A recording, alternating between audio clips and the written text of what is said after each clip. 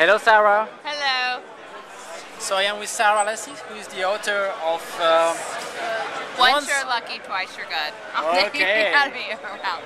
And I have some questions for you, Sarah. Okay. So I'm going to start with, so what do you think about for companies and individuals to have all their contact information in just one single place on the web? Right. And what's your thinking about the trends of the vanity names that now a lot of websites are doing, like Twitter, Facebook recently?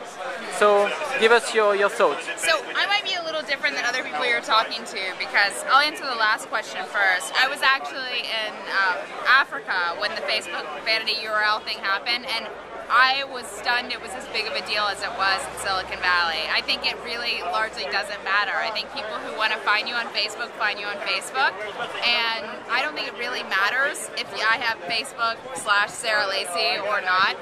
I think it's a defensive gesture. People don't want someone else to have their name, but other than that, I think just kind of having your own URL is the most important thing. Like having SarahLacy.com is way more important than anything else. Like, as much as we've had all these other things pile on top in terms of social media, email doesn't get replaced, basic web functionality doesn't get replaced, and so I think sometimes we get a little too excited about things, and like it actually, in the grand scheme of things, doesn't matter that much. So vanity URL is great. I've not been on Facebook. I haven't registered mine. I heard they saved it for me, but I don't even know, frankly. I don't really. So what do you think about now that you have your SarahLacy.tel with all your profiles and your online presence? How do you like that?